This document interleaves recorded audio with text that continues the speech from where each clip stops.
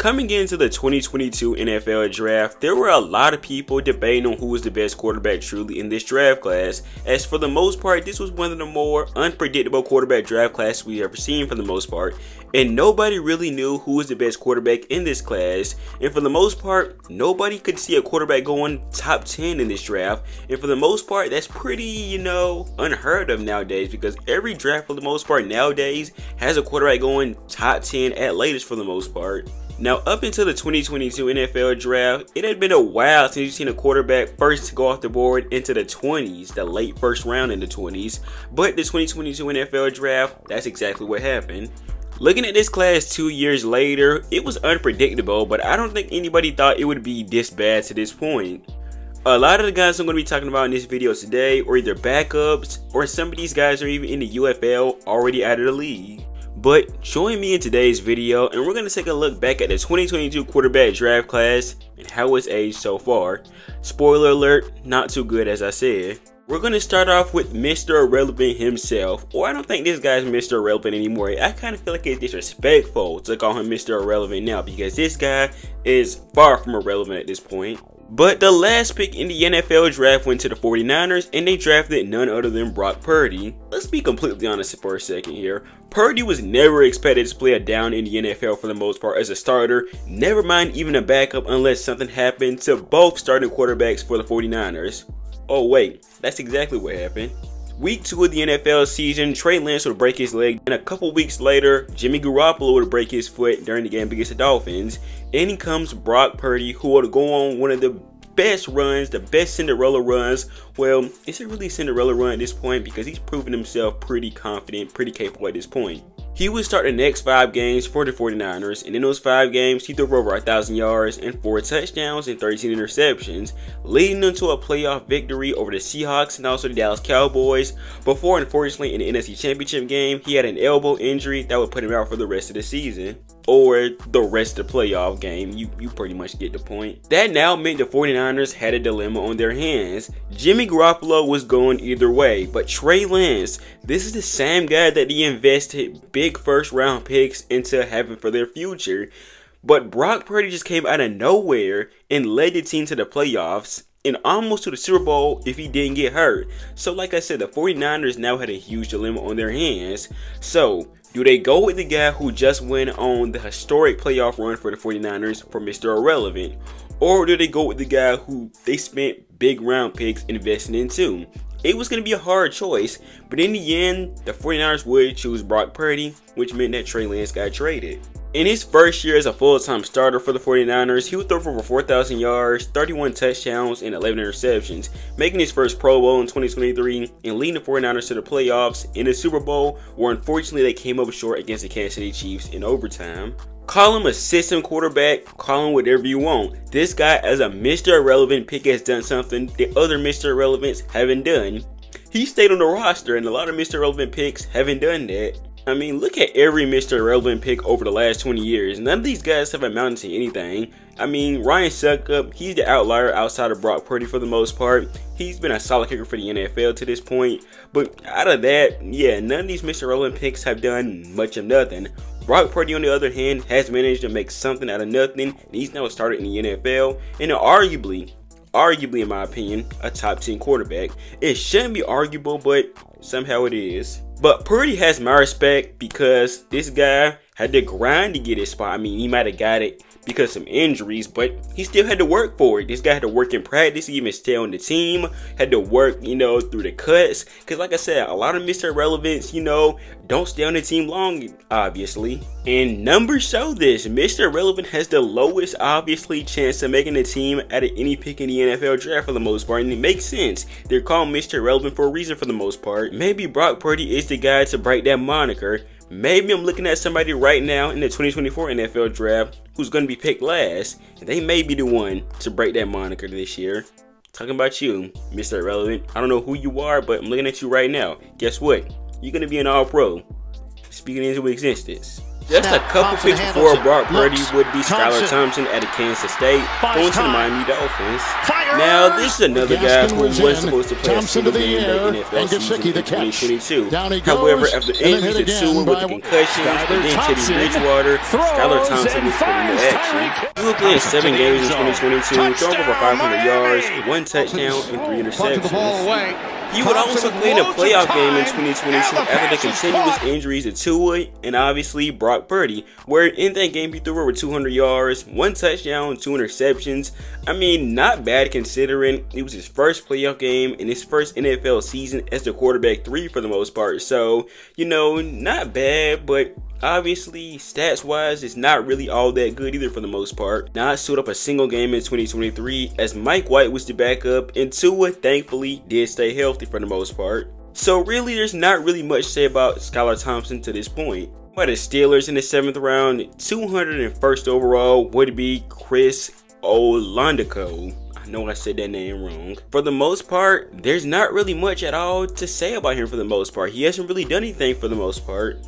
To make this segment of the video longer, I guess I'll go over his college career. Coming out of Siggles High School in Florida, Chris Oladokun was a 3-star recruit, and he had offers from a number of schools, including South Alabama, Toledo, Nebraska, Temple, and Iowa State. He would commit to the University of South Florida. He would only play 8 games at the University of South Florida before he transferred to Stanford University. In his 2019 season, he went 4-3, playing in 12 games, passing for 2,000 yards, 18 touchdowns, and 7 interceptions, while also rushed for 591 yards on the ground and 8 touchdowns. And in 2021, he transferred to South Dakota State University, where he played in 15 games, going 11-4 as a starter, passed over 3,000 yards, 25 touchdowns, and 7 interceptions.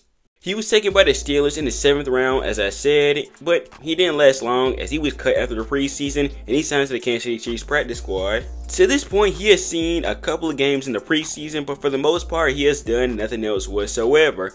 However, this guy has 2 Super Bowl rings for the Kansas City Chiefs just by being on the practice squad, so good for him, I guess. Haven't played a single game to this point in the regular season, but he has 2 rings.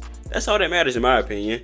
Now we're going to get interesting. In the 5th round, 144th overall, the Commanders would take Sam Howell out of the University of North Carolina. Sam Howell's draft stock dropped tremendously. This guy was projected to be the best quarterback in the draft class, without a doubt for the most part, and some people expected him to be a top 10 pick. However, his draft stock tumbled during the 2021 season for college football. In his 2020 season at the University of North Carolina, Sam Howell threw for over 3,000 yards, 30 touchdowns, and 7 interceptions, while also having a 68% completion percentage. But in 2021, his numbers would drop tremendously. After having a 68 completion percentage in 2020, it dropped down to 62 in 2021, and then his touchdowns would drop to 24, and then his interceptions increased to 9 from 7 from 2020. Most part, a lot of Sam Howell's criticisms would be warranted for the most part. After having 2 straight good years at the University of North Carolina, why did after 2021 everybody decide for Sam Howell that he wasn't that guy? Now, it is fair to point out that Sam Howell lost a number of his weapons in the 2021 NFL draft for the most part. That was the same draft that Daz Newsome, Michael Carter, Dyami Brown, and Javonte Williams were all in. So Sam Howell had just lost basically all those guys in that one draft, leaving him without basically any bona fide weapons now. So his stats dropped because of that. But what were some, skill criticisms about Sam Howell that turned a lot of teams off? For the most part, Sam Howell didn't have the best arm strength. He had very, okay arm strength. Nothing too crazy for the most part. And then he held the ball way too long. And that is something you saw clearly during the 2023 NFL season. Held the ball way too long, took way too many sacks, and not to mention he threw a lot of interceptions. I just jumped right into the 2023 NFL season, so we might as well continue from there. But Sam Howell's 2023 season was nothing short of a disaster for the most part. He had a very good start in his first 2 games, but then in the game against the Buffalo Bills, he fell apart, throwing 4 interceptions and 0 touchdowns in that game. The interception for Sam Howell would continue to be a problem, as during that same season he threw 21 interceptions in total. 21 interceptions. That's crazy. I think Sam Howell has a lot of potential, but he just took way too many sacks and did just way too many things wrong in 2023. Holding the ball too long, being inaccurate. Like I said, a lot of problems he has for the most part were because of his own problems. Can it be fixed? Yes, but for the most part, they were definitely still real problems for him. Now, with the rumors of the Commanders drafting a quarterback in the 2024 NFL Draft, they would trade Sam Howell to the Seahawks, and they would later, before that, acquire Marcus Mariota.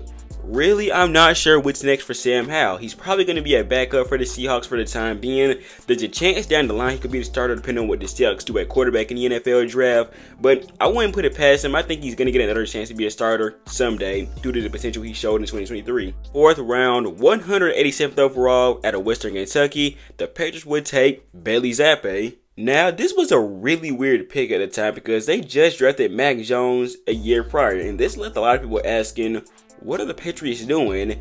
Now, it would make sense maybe 2 years later, but then again, it still doesn't make sense for the most part. Jones would struggle a lot in 2022 to the point where Bailey Zappi would come in for a few games after he got benched. Not to mention, we'd also come in for Bailey Zappi after Mac Jones got injured himself for the most part. Zappi would play in 4 games in 2022, throw for over 700 yards, 5 touchdowns, and 3 interceptions. Then in 2023, after Mac Jones was benched, he would play in 10 games, throw for over 1,000 yards, 6 touchdowns, and 9 interceptions. Now, do not believe any rumors during the draft season. They're going to get you. They're going to smoke screen you. This is exactly what the Patriots are doing. There have been some rumors that they are not going to take a quarterback in the 2024 NFL Draft. Do not believe anything right now. Do not believe them. They're going to take a quarterback. They promise you they're going to take a quarterback. But Zappi right now is probably going to be the backup or a 3rd string practice squad guy. I'm not really sure how that's going to go. But in all likelihood, this guy's not going to be a starter. Their rookie quarterback in 2024 is going to be a starter, whether it's Drake May, Jaden Daniels, or even JJ McCarthy, because he's been getting a lot of hype lately, which is warranted in my opinion, but who knows. Taking 94th overall out of Ole Miss would be Matt Corral after the Panthers traded up. Me personally, I thought Matt Corral was one of the better quarterbacks in this draft class. I thought he had the most potential out of anybody in this draft class. There was just something about Matt Corral that I liked about him for the most part. But looking at it a couple years later, maybe I was wrong to like him so much. Matt Corral in the end played in a really gimmicky RPO type of offense at Ole Miss for the most part, and overall he had pretty much average skills as a quarterback for the most part. Now, is it fair to say that considering he wasn't given a chance by a single team he played for, maybe unfair, but in the end, a lot of these things are true if you just watch him at Ole Miss for the most part. The Panthers would trade up to get Matt Corral. However, during the preseason, he got injured and would miss the entire preseason and regular season after this. Now, Matt Corral actually made the roster in 2023. However, a day later, he was waived and he would later be claimed by the New England Patriots. However, problems would arose for Matt Corral on September 9th, 2023, as he showed up to the team's facility and he left without notice, and then he would not report to the team for 2 consecutive days, and then eventually on September 18th, 2023, he was released. He did sign back to the practice squad after clearing waivers. However, it was reported the next day that he would no longer be signing with the practice squad. Whatever happened there, I don't know. And then on February 13, 2024, he signed up with the Birmingham Stallions of the UFL Football League. Corral, unfortunately, will probably never get the chance to prove me and a lot of people wrong about what I said about him after this, saying that in the end, he was a pretty average quarterback when you really think about it. It took me a while to figure that out, but I guess I figured it out now for the most part. I will say though, I am eager to see what he does in the UFL, so I will be looking out for that for the most part to see what exactly he can cook up. Taken in the 3rd round, 86th overall by the Tennessee Titans was Malik Willis, and he's had a bit of a downfall that nobody probably expected to this point. A lot of people fell in love with Mac Willis due to his dual threat ability. However, he had so much hype. Why did he drop so far in the NFL Draft? Willis played in a pretty much gimmicky offense at Liberty for the most part. He didn't really play any big competition for the most part, and a lot of people were worried about if his talent was going to be able to translate to the NFL, being that he was going to be in more complex systems for the most part. Despite the fact he had high upside, he was still a very big project, and I guess a lot of teams didn't want to take a gamble on a project like Malik Willis for the most part. He would end up being drafted in the 3rd round by the Tennessee Titans, as I said, and he started a few games for the Titans in 2022. But looking at Malik Willis play, he was pretty much a really bad passer, but he was a really good runner, and that's pretty much all he was good at for the most part. In his first start against the Chiefs, he went 5 for 16, 80 yards. 80 yards. Complete down the field to Austin. Right there for a second. 80 yards. No touchdowns, no interceptions. He ran the ball a lot though, but like I said, his passing was pretty much his big flaw. And he would start a few games against Houston, but for the most part, like I said, passing continued to be a problem for him. This guy was just simply not a good passer for the most part. He didn't throw a single completion on the deep ball, and for the most part, he didn't throw anywhere good outside of 10 yards for the most part. A vast majority of his passes pretty much were short passes. He was pretty much dinking and dunking for the most part. So it's really no surprise that the Titans in 2023 drafted Will Levis. And that's why they wanted him to be the starter over Malik Willis in 2023 after Tannehill got hurt. Malik Willis is probably either going to be cut or traded for the most part. Like I said before, he doesn't have the talent necessary to be the quarterback in this league. Like I said, a very bad passer, and he's just good at running for the most part. It's not a knock on him, it's just true, honestly. And the backup they have right now, Mason Rudolph, is better than him, so I don't see any reason why he'll be on this team next year for the most part. In my opinion, by the end of the preseason, he's going to be cut. I was one of those guys that was really high on Malik Willis, but looking at it now, that is one of the things that I regret being high on, and that is one of the reasons now that I analyze quarterbacks more, in depth now, so I don't make mistakes like this once again. The second to first quarterback taken in the 2022 NFL Draft would be Cincinnati quarterback Desmond Ridder. Now, if there was one quarterback that I was necessarily never high on, was Desmond Ridder for the most part. I always was never crazy about his arm strength. I always thought he had a very okay arm at best, nothing too crazy. I saw some people saying he had a really good arm. I never saw that in him for the most part, and his mobility was okay, but nothing I was really crazy about in my opinion. Now, the Falcons would commit to Marcus Mariota during the 2022 NFL season, so Desmond Ridder would not see any playing time until the end of the season, or towards the end of the season for the most part. Then, before the 2023 NFL season, the Falcons had a chance to possibly get Lamar Jackson, but Arthur Blank would come out and say that they did not want Lamar Jackson, and boy oh boy, would that slap him in the face real quick. Lamar Jackson went on to win MVP. Desmond Ridder, on the other hand, went on to throw for over 2,000 yards, 12 touchdowns, and 12 interceptions, and he also got benched for Taylor Heinicke. And his job is officially gone. He just got traded to the Cardinals, where he'll mostly be a backup, and the Falcons signed Kirk Cousins. And during his 2023 NFL season, he was pretty much what I thought he was. Like I said, the turnovers weren't a problem in college. That became a problem in the NFL, playing against obviously more complex teams. Not to mention very bad decisions and terrible pocket awareness. This guy was pretty much bad at every level you want him to play. And I kind of see why Mack Hollins was about to beat you up during the game. Okay, that was pretty much too much. That was too far. But, I'm not really surprised that Desmond Ridder kind of ended up the way he did. Then we finally get to the first quarterback taken in the 2022 NFL Draft. Out of Pittsburgh, taken by the Pittsburgh Steelers, Kenny Pickett. Now, Pickett would have his struggles in 2022, what a rookie should do for the most part. Played in 13 games, threw for over 2,000 yards, 7 touchdowns, and 9 interceptions. He mostly got better towards the end of the season though, having some really good games against the Raiders, the Ravens, and the Browns. Now, after balling out in training camp and practice, a lot of people thought Kenny Pickett, for the most part, was going to break out and have a really good year. However, he would struggle still in 2023. Passed for over 2,000 yards, 6 touchdowns, and 4 interceptions. But in week 13, Kenny Pickett would suffer an injury that would put him out for the Cardinals game. He would then undergo surgery to put him out for a couple games after that. Now, he was listed as active in week 18. However, Mason Rudolph was out playing Kenny Pickett, so the Steelers decided, yeah, you're not coming back in. You're done for the rest of the season.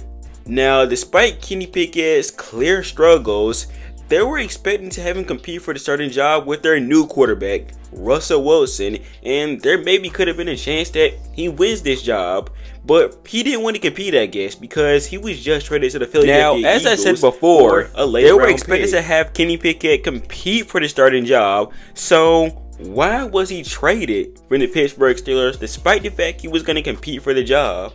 Now, it was said that Kenny was completely okay with competing with the starting job for the most part. However, it was revealed later on that Pickett himself was the one that requested a trade from the Steelers.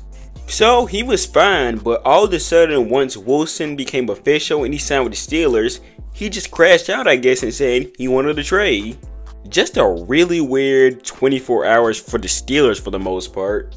So if you really think about it, Pickett just kind of screwed himself over because he went from having a chance to start with the Steelers to now having no chance whatsoever to take the starting job from Jalen Hurts because he's on a huge contract. So there's no way he's going to take the job over Jalen Hurts regardless of what happens during the preseason, during the offseason, unless an injury happens for the most part. So I don't really know what the issue was here for the most part, but it's definitely not the best move you can make in the long run for your career for the most part because you were going to have a chance. You were going to have a chance, but now with the Eagles, you have no chance to start there, let's be honest. But who knows? We could see a surprise. Personally, I wouldn't mind Kenny Pickett starting for the Eagles. You know why I'm saying that, but I'm going to chill out. But that's pretty much all it is here. So let's keep it a buck. The 2022 quarterback draft class was nothing short of a crap show outside of Brock Purdy to this point. Some of these guys may have chances in the future to start, but right now, a vast majority of these guys are backup quarterbacks. This draft class was a total crap show when you look at it now. Maybe there's a good reason why this draft class didn't get a lot of hype in 2022. Maybe the analysts knew something we didn't. Maybe the GMs knew something we didn't. Or maybe these quarterbacks do have talent, maybe they do by a chance, and they just haven't had the chance to show it quite yet, even though it's been almost 4 years now, let's be honest. But like I said before, this draft class has been nothing short of a huge failure to this point. And right now, the only outlier with this class is obviously Brock Purdy. The rest of these guys though, yeah, bad. I'm praying the 2024 NFL draft class does not end the same way this draft class does, but I don't think it will. Knock on wood. Most of us knew this draft class was pretty suspect to begin with, but I don't think anybody could predict it would have ended up this bad.